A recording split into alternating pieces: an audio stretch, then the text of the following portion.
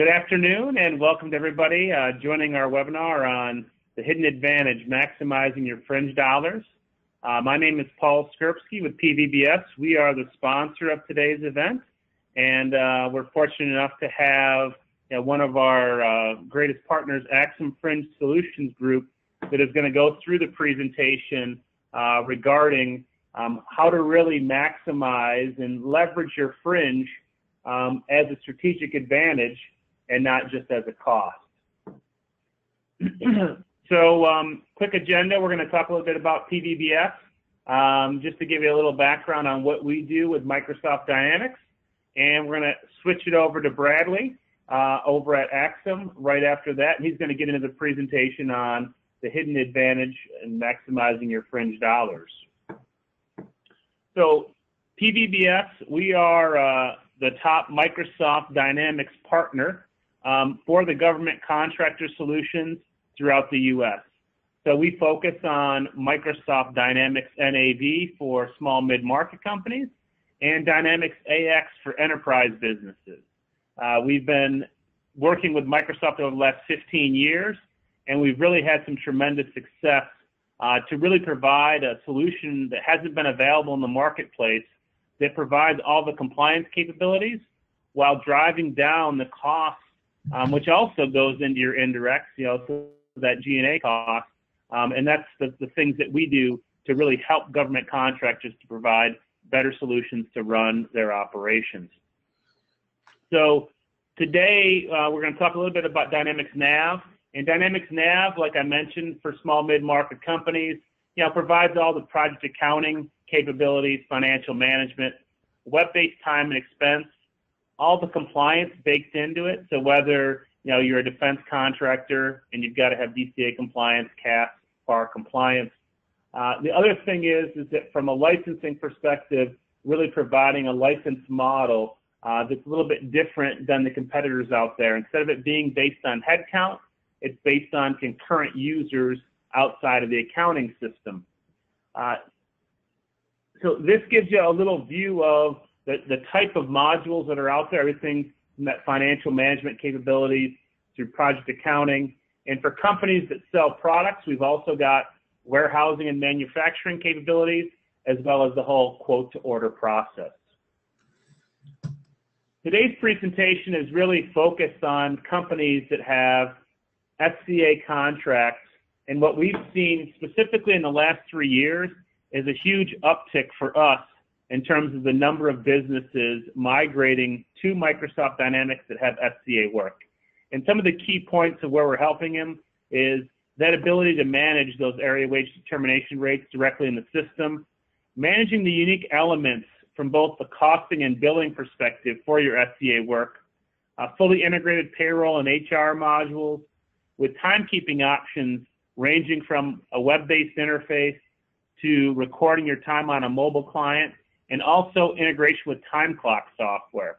And we've signed up, some of the largest SCA contractors along the East Coast, specifically in the last 2 years. We brought on a company that had about 5,000 employees that had SCA work, and another publicly traded company last year that had heavy SCA work. So really, it's become a differentiator for us as we compete in the marketplace. And this is just a little screenshot showing you, from your resources, that ability to define what a resource's default wage determination location is, as well as defining, those AWD rates inside of the application. All right, so now we get to the fun part, and I want to introduce Bradley over at Axum. And I've been fortunate enough to sit through Brad's presentation before. I can tell you I learned a ton in that 45-minute period.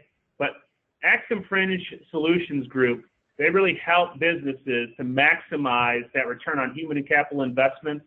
And I think the thing that Brad really was able to drive home to me is that they are really a strategic partner. And most companies that have SCA work, they just think of this fringe cost, how do I manage my fringe related to the SCA work, as a necessary evil. And what Brad is going to talk about is some ways to flip that equation and turn it into a strategic advantage.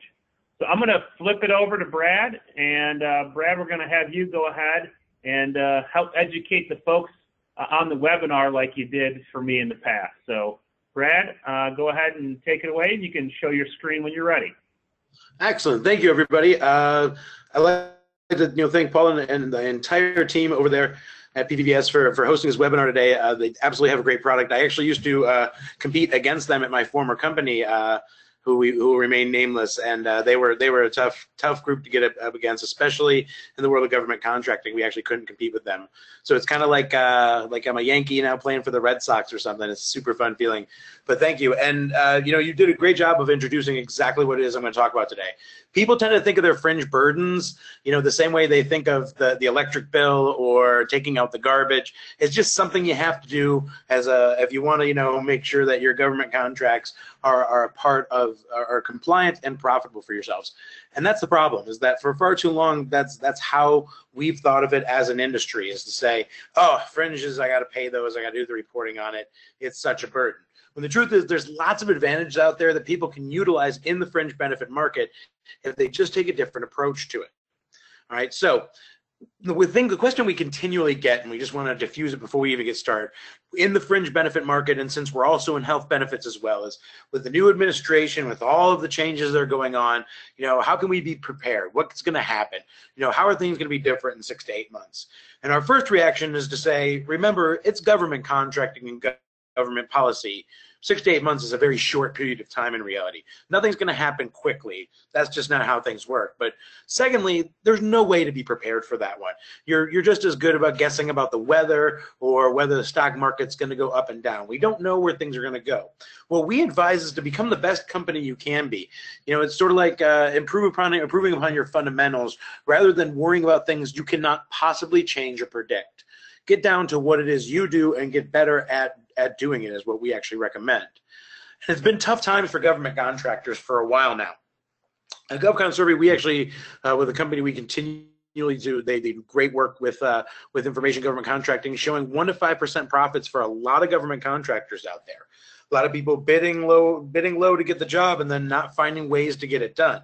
Meanwhile, health insurance benefits have gone up 46% in the last 3 to 4 years. So that means that benefits are getting more expensive and that contractors are having trouble making ends meet on their bids. But that's where fringe benefits can truly come in and take an advantage. Instead of seeing fringes as a thing that drags you down or a necessary evil, as it was so well put earlier before, see it as a way to go and manage your fringes and change the way you do business, as a way to make you efficient. Remember that the base idea in the first place of fringe benefits is that you be able to provide quality benefits to government people who work in government buildings and on government contracts. Ultimately, so they don't get mad at the government, but that's just a side product. The point is that you want to give benefits to the actual employees. And like I said, for far too long, because it's so complicated and difficult, people have found ways to get around it. So here are the advantages you can gain from fringe reporting. The first one I'm going to talk about is you can actually have a company subcontracted to pay for your compliance reporting, and that payment can come out of the fringe benefits. It's viewed as an employee and benefit to the employee that they get every one of their fringe dollars tracked and have the information for them. If you work in the HR section or if you talk to those teams, people are always asking questions like, well, did my fringe go for this? What about my rate here? What about my pay for that? All of that stuff can be done transparently, but here's the kicker: paid for out of fringes. And we'll talk more about that in just a second. Using your fringe benefits means eliminating paying out cash fringes whenever possible. There's a lot of additional expense and risk that come with doing that. Contractors for a long time, for at least the last 5 to 6 years, are having trouble filling work on contracts, which is a very frustrating feeling, to have the bid, to be there at the job, to be in prime to make a position and not have workers to do the work. Fringes can actually help your approach to that world as well and give you peace of mind against these constant changes. All right, so fringe benefits, when managed correctly, can add these advantages, which ultimately amount to lower cost and lower or higher profitability, more odds of winning a bid, just by changing how you look and use your fringes.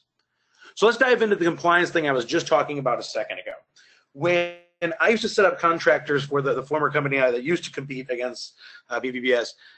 When I would ask people if they had government contracts and they said no, the #1 reason was I didn't want to do that compliance reporting. It was as predictable as the sun coming up when I'd ask that question. A lot of work, a lot of go back and forth, lots of rule changes, and they're 100% right. Compliance is a difficult thing. How difficult is pretty much evidenced by the Department of Labor. 3 out of 4 government contractors audited, and these are statistics directly from the DOL, were found to be non-compliant when they're audited. So that means that 75% over, actually 78, thought they had it under control, but didn't. All right, when the Department of Labor came and looked, they ended up being fined. And that cost is a lot higher than just having to pay the back wages and having to pay the fines and the cost of tracking down those people. But in addition, you can get knocked out of government contracting, or worse, have your pay suspended on all of your contracts until you fix this past non-compliant violation. And that can hurt because you'd have to still continue your work, not get paid, and pay to fix a compliance mistake in the past. So the cost of non-compliance and getting audited by the DOL can add up very, very quickly. And it's something that a lot of companies just aren't great at because, like we said, the rules change all the time, and it wasn't that simple from the start.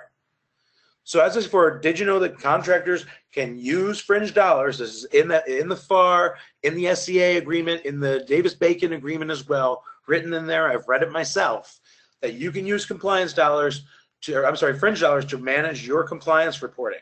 Like I said, it's viewed as a benefit to the employee that they get all of their fringes. So you can lump it in there with the same cost as health and vision and dental and compliance reporting.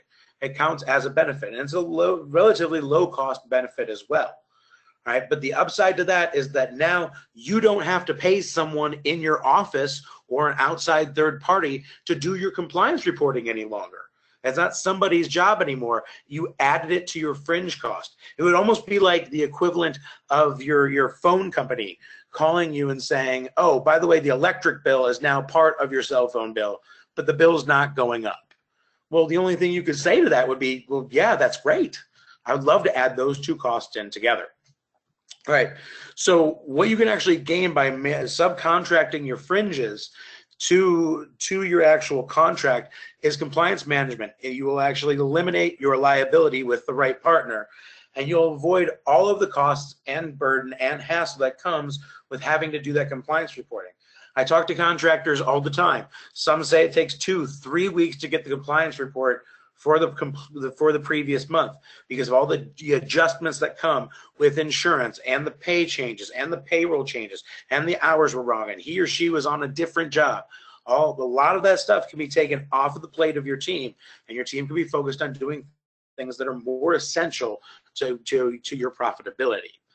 And speaking of which, it can actually change the way contractors bid their contract. So if everybody has to pay fringe benefits, which they do, and everybody has to do compliance reporting, which they do, if you're not paying for it out of your pocket, adding it to the G&A and over expenses, and instead adding it into that current fringe rate, you have an advantage on anyone you're bidding against because they have to factor in 1 to 3% of their total contract cost to cover the actual cost of the compliance reporting. You can remove that from your bid just when you're doing your general equation for bidding, is now you don't have to factor in that cost. Yours is going to be lower, which allows you the flexibility to win bids without having to sacrifice that profit margin. Basically not having to lowball yourself into winning a bid. Instead, finding a way to use your fringes to get around that. On average, Axum right now returns 2.3% to every contract we subcontract on to our contractors. We're not the only group out there who provides this type of service, but we are the only ones who don't make you buy a product along with it. We just flat out do the compliance and charge out of the fringe benefits. So that's one thing that we can do. Go in and take all of that burden off your office staff along with the cost and time of having to do your compliance reporting. The next advantage that fringe benefits can truly help right is about cash fringes. Cash fringes are the easy way to answer compliance. If I just give it to them in cash, I don't have to deal with benefits. I don't have to deal with adjustments. I know I gave them what they needed to get. They love it because who doesn't love more money, all right? And it's a win for everybody. And everybody right there is kind of an exaggeration. All right, cash fringes are an expensive process. Like most things that are quote unquote easy, you're going to pay for that easy. All right, to the tune of about 20% of your wages or 20% of your fringe spend will be added on for FICA, for FUTA, for SUTA, for the all-important workers' comp, especially if your contracts are in a more dangerous field or a more risky field would actually be put. Then that workers' comp is based on the amount of money you pay that person, as well as several other things. So the cost alone can really kill a contractor's profitability. When I see that 1 to 5% I showed you earlier, contractors are struggling with, my first thought is cash fringes. All right, it's easy, but it costs a lot of money. And that's the thing. Cash fringes were originally created to provide employees benefits. So you give them their health and life insurance, you give them the things that they want. What often happens, unfortunately, is that the benefits that are recognized as bona fide somewhat fall short. All right, so a lot of people, say, I can't even get all of the benefits I need to meet the 427, so forget it, I'll just do it all in fringes. But the benefits you see on the screen, 1 through 5, are all things that in the right situation, that's the key part, but in the right situation, can be paid for by fringe benefits. All 5 of those coverages are things you could offer in addition to health and dental and vision and 401k and still be under the 427. But people are reticent to get rid of the contracting or to make the contracting change over to cash fringes because they're afraid their guys and their people won't accept it. It's the most common objection we hear to, we can't go to a full benefits program, our people will leave. In our experience, it's usually only 1 or 2 people because 1, people don't like looking for new jobs, and 2, when you see that you almost have like a union style benefits package for your employees now, they very quickly stop to object to it and recognize that they are now secure in their future as opposed to having a couple extra bucks but rolling the dice on what could happen to them. Keep in mind that 70%, that's an accurate figure, 70% of all bankruptcies in America are medical bills. They are medical bills from doctors and offices and why people lose their money. And this is something you're providing your employees. And it's not lost on them, not nearly as much as people think. For years, though, people have gotten away with cash fringes. It's like I said, it's a super, super easy answer. But, and that's because, like I said, you get everything you want. It just costs you a little extra. But as we said at the start, with things changing, with profitability being difficult, with benefits not only costing more, but uncertain what's going to happen with healthcare in America, taking every advantage you can to save money is probably the smartest and only preparation you can actually perform. And this is a great way, if you're providing cash fringes, start to think about providing a more diverse benefits package with your actual fringes. It can lead to a lot of goodwill between you and your employees. Which leads to the third and maybe perhaps the most potent advantage that fringe benefits can bring to contractors. Compliance reporting is a direct hit. It removes cost right away. It's savings. It's really attractive because it's just taking money out of your pocket and putting it over into fringes. But if you were to ask me the #1 and most aggressive cost in government contracting, I would tell you it's turnover. That since the early 2010s, basically since the recession of 2008, 2009 hit and came, a lot of contractors have since not seen workers return to their actual contracts. And the struggle is real. According to the same AGC of America, the American General Contractors Association, 9 out of 10 contractors say they're having problems. And more than half of them say that they've had to raise their actual base rate of pay, sometimes above what they'd have to pay them on the contract, just to get workers in the door. Okay, and that is not a sustainable process for any contractor to have to raise wages just to get people filled into contracts. Right? First of all, as we demonstrated with the cash fringes, it applies the same thing here. More wages also equals more tax burden. That every time you up that wage, you had to add another 20% on FICA, FUTA, SUTA, and your workers' comp, and your 401k, and anything else that's linked to how much you pay your employees. Right? Then there's the turnover and training costs. Every employer will tell you that the process of finding, screening, and getting an employee on board is only part 1 to training them, getting them to do things the right way, and getting to a point where the employee is actually productive on the contract.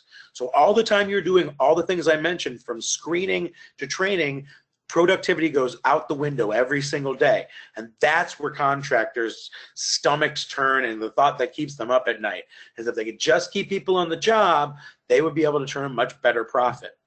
Of course, if you increase wages, you're just going to get that domino effect that, hey, well, this other company is offering 25 cents more an hour than you. What can you do to bid it? Or, hey, I heard Tim got a raise. Why don't I get a raise? And I heard Sheila got a raise. It can create jealousy, ugliness, and cost very, very quickly. And again, if you are barely operating on your contracts, or you're constantly feeling the pain of turnover, there's no way you can adjust to policy changes or have the flexibility to do things. You're going to be at the mercy of whatever government acronym comes out next for the government contracting, where it's ACA or ACHGA or whatever they come up with. You're going to be at their mercy because you're still just trying to find ways to get workers. And believe it or not, benefits are more important than people than ever.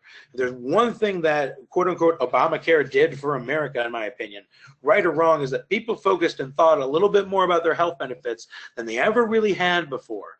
And so now it matters to employees to what kind of benefits they have, because they've seen what happens to people who don't. As I mentioned, 70% of people go bankrupt in that idea. So half of their employees, according to a MetLife poll, and this is actually backed up by a Harvard study as well, say that, you know, their benefits are why they stay at their company. And think about it. You've heard that sentence in your personal life.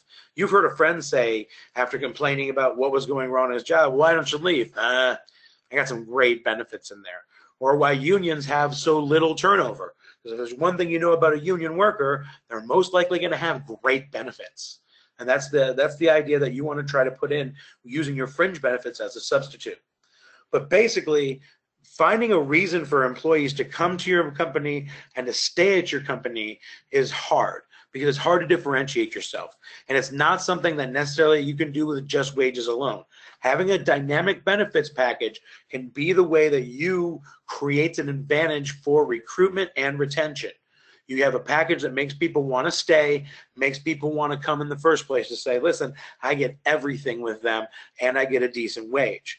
Those are the type of employees that stick around. The ones who value those kinds of things are not the ones who are just looking for a quick buck. They're the people you want to keep around. As I mentioned before, other benefits besides health and vision and dental and 401k are capable of being provided by fringe benefits. There are some ifs to that one, and the government has to recognize them as bona fide benefits, but that's basically what Axum did with our Contractors Choice Plan. We're the only plan in the country right now who offers these coverages as fringe benefits. And specifically, the two that I want to talk about here are, one, TRICARE supplementation. If you hire veterans, this is a huge advantage for them because it eliminates the rest of the cost that comes with their subsidized health care from being a veteran. It's like a bonus plan, or that cuts down on their prescription costs, eliminates things like deductibles, etc. It can be a huge advantage because often if you hire veterans, they already have retirement and health care. It can make them difficult to accept your plans, and it ends up being cash fringe. So this can be a huge thing for veterans to not only make them happy, but to cut down on the cash you have to give them. The other one is short-term disability. Unless you provide a contracting service that is, specifically office-based, short-term disability is important for the contract worker.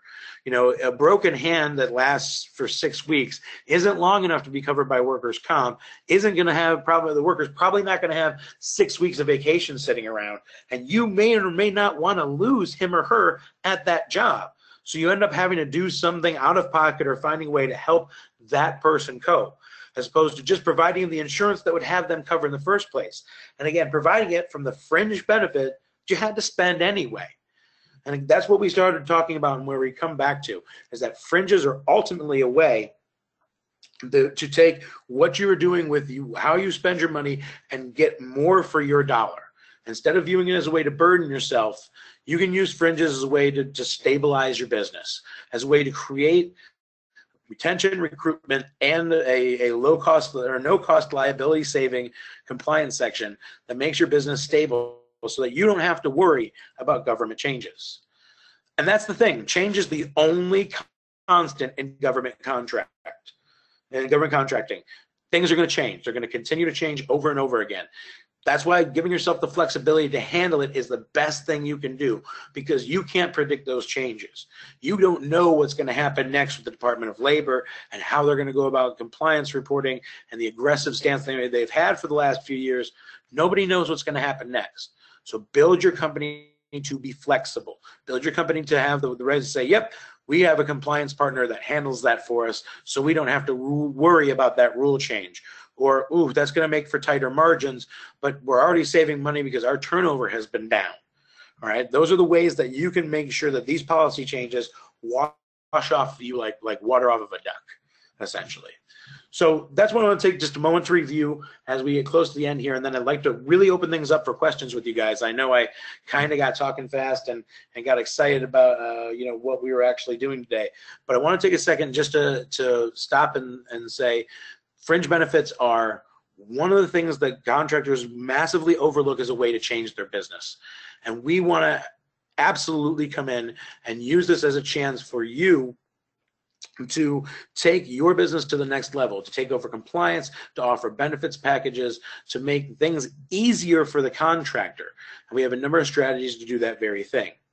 So you take your fringe and you take it to move your compliance and take away the liability and the rule changes and all the stuff that comes with compliance. Then you take you expand your benefits package for your contract workers to include, you know, high profile premium benefits along with the basics to make them stay at your company and make other people want to come.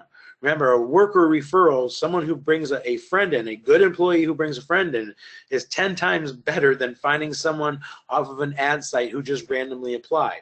So if you have the type of clout that benefits bring, that a strong benefits package brings to an employer, then you can have your employees recommending you to people they know who are looking for work. And all of those things lead to increased profitability, and that is ultimately a bidding advantage. That if you can afford to lowball your bid compared to you know any of your clients, any of your competition, and still be able to hang on to your profitability margin, then you're sitting in a place of government contracting that few people are at the moment. So at this time, and our microphones aren't open, but down in the bottom, or on the window that came open with your screen, there's a chat area. In that bottom right window. I would love to have any questions that you would like to talk about shot into that chat area. Feel free to throw anything in there about anything we discussed today in general. The fringe compliance section, the contractor's choice, about cash fringes, about, you know, even ACA or healthcare benefits. Feel free to throw anything out there in the question section. We'll give you a minute to do that. As well, and then after that, we're going to turn things over back to Paul on the other side. And in the meantime, while I'm waiting to see if anybody has any questions about what you can do with your fringe benefits, yeah, absolutely. I see somebody's typing right now, so that's good. Give me just a sec. While you're doing that, like I said, feel free to contact Axum, email, or just axum@fsg.com. Okay. Actually, I got a question here. It was on a slide earlier, but I didn't talk about it. It actually asked about cash fringes and the ACA. We actually had a slide earlier that talked about that, that there's actually a risk to ACA. So super fun fact, when you do your compliance for the Affordable Care Act, you have to pay a certain minimum. So if you offer cash fringes to your employees instead of benefits, it's totally legal. The employee signs a form and says, hey, I opted out, I took cash, I'm going to use that cash for benefits. That moves the responsibility over to the employee. But what actually happens is your employees who took your coverage now have a higher cost than the person who just took the cash, because they view that they took the benefits and turned down the money as a double cost. So if you have an employee who took your benefits, say $3, and turned down the $4 you were going to give an hour to the $3 an hour for benefits, the $4 an hour you were going to give there, the total cost of their benefits was actually $7. So cash fringes can actually turn the employees, non-contract employees especially, who took their health care cost instead of the cash fringe, into an ACA violation. And that's what actually meant by the risk of cash fringes, is that can actually turn into an ACA violation. Let's see, we have one other question here that just came in. It's asking about going back to how fringes can actually be part of the compliance. Is that legal? Like I said, yes, it's actually in the FAR agreement that as long as the fringes are, or the fringe benefit payments are run through a trust, that they can actually be part of the fringe spend for compliance. Essentially, all fringe benefits really come down to is the government wants a way to know that they were truly paid for, that there's no way to scam things in there. That's why healthcare and vision and dental and 401k, all of those industries have fringes that, or have, a lot of restriction on them, have a lot of different, how do I put this? A lot of different rules to their actual organization. And so what actually ends up happening is they get automatically certified as bona fide because of all of those rules. Well, things like life insurance, things like critical care, all of those secondary insurances are often not nearly as restricted as health insurance is or 401k is. And so they end up not being paid for by the government. They say, well, we can't prove that this life insurance you purchased isn't just some scam that you use to pay for fringes, so we can't certify it. And that's what we actually did with the Contractor's Choice, was found a way that the government can say, okay, these benefits, because we can see that they were paid for and there's no room for monkey business, can actually be certified now as fringe benefits. So it's absolutely a great thing for contractors. But ultimately, it comes down, like you said, I know it's a really long answer to the question, but ultimately it comes down to if you can prove it's actually paid for as a benefit, and by the government's definition, it can be a benefit. And that's why all kinds of things are out there, but most people only assume it's vision, dental, 401k, and your health care. Those are the only things that are allowed. And truth is, those are the only ones that are super, super easy to be counted as benefits. The rest of them take a little doing. Okay? I actually see one more person is actually typing in a question. So I'll just give them a second to talk it over. Okay? So they asked if we can actually be a part of the contract itself. Okay, so we mentioned subcontracting before as one of the things we do. So essentially, the fringe benefit contractor is a new idea in government contracting, to say the least.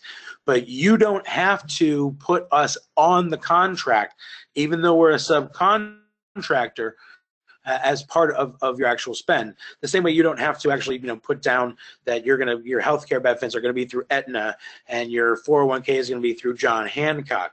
Remember, we're ultimately a part of a fringe spend. We're not literally going to the job and performing any work on your behalf. So essentially, we're a subcontractor that you don't use any work share with. In fact, we're an SDVOSB. We're a service disabled veteran-owned small business. So we actually count as part of a set-aside credit, but at the same time, we're still a part of the fringe spend. We can actually be a double dip for contractors without removing 0% of the work share. And that actually comes with, again, the 0% liability of having to do your work care as well. Okay, we had one more pop up real quick. Actually asked about audits. Do we provide audit support? Yes, absolutely. Axum provides audit support, 100% audit support. We'll actually be sitting next to you if you were ever audited. We've been on 34, last time I heard, 34 different DOL audits of our contractors. So far, we have had 0 infractions for anyone, which is good because we pay for those infractions if they're wrong. So that's definitely good. But the longest audit to date is 4 hours. One thing people need to remember about audits, or one of the few things you need to remember, is that you can be audited for anything in your last 2 years of compliance. Anything within the last 2 years on a 2-day notice from the DOL. So they can send you an email today, technically speaking, and say, hey, we're going to be coming out and auditing all of your compliance for the last X number of years. And show up, and if you can't produce that reporting, and you can't prove what you paid, it is going to become painful very quickly. Now, do they do it that way? No, they're a bit more sporting than that. They'll give you a couple of weeks and some better notification. One other thing I just want to share, since you brought up audits, and this is one of my favorite facts about this, is that the #1 reason people are audited by the Department of Labor, the absolute top reason, 67, 68% of audits come from employee complaints. Okay, someone calling the DOL about wages or fringes or both is just about 2/3 of all Department of Labor audits.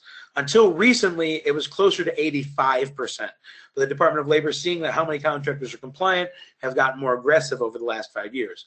So one of the easiest ways not to get audited is to never give a reason for your employees to complain. Axum actually offers a 24/7 employee portal where all their fringes, wages, vacation hours will be tracked and shown for as long as they've worked there. Like I said, we're 100% responsible for audits and liable for any infractions. So one of the things we do as a company that you can feel free to steal is, we make sure our employees have their questions answered, and that, basically they're happy, so that they never call the Department of Labor and we have to go through some costly audit. Because even if we're found to be compliant, you're still going to end up spending money on that audit. There's going to be time, there's going to be preparation, labor, all of the things that come in with that are going to be a part of the audit as well. Yeah, absolutely. I actually got a question. I'm sure, Mark, Paul, is actually a great chance to pass this back over to you. You'll be sending out the recording for this and the slides as well, sir? Absolutely. So what we'll do, and thank you for the great presentation. We're going to have a follow-up email that goes out to anybody that we did record the webinar. So if people are interested in the recording or the PowerPoint presentation, we can certainly share that. But again, we appreciate everybody for attending today. And Brad, special thanks to you on a great presentation. And hopefully this help to educate some of the folks on some strategies around leveraging fringe benefits, as a way to, win more business and not as a deterrent from profit. So at that, we're going to close it up. And thanks for everybody for joining us today, and have a wonderful afternoon.